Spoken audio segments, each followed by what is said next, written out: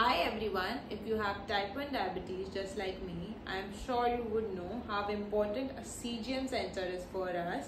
So today I'll be sharing my experience with the Linx Sensor, which I am using for around 20 to 25 days now.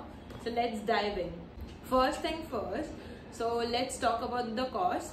This will cost you around 4,000 to 4,400 rupees, which is way cheaper than Libre 2 and Libre 3.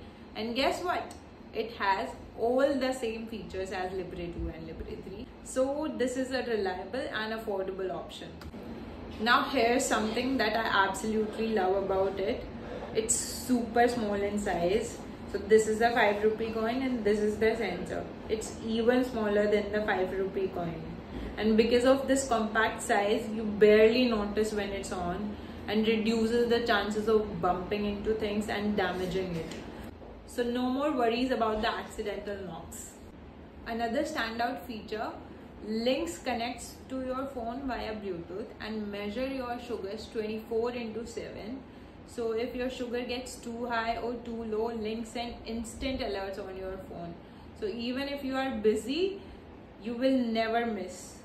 You can even share the sugar readings in real time with your family and friends, so they can also have a peace of mind.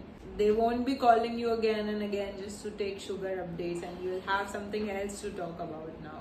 Let's talk about the customer service. Their customer service is super responsive. If you text them at 12 in midnight, you'll get a reply within a matter of seconds.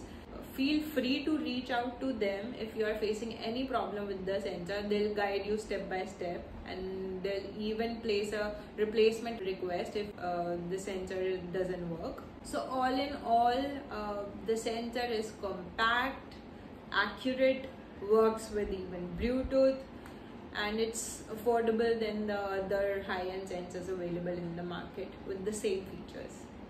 So I think you should give it a try. If you have used Linx, then share your experience in the comment section below, and do not forget to like, share and subscribe for more such T1T reviews and tricks. By then, take care and keep your sugars in check.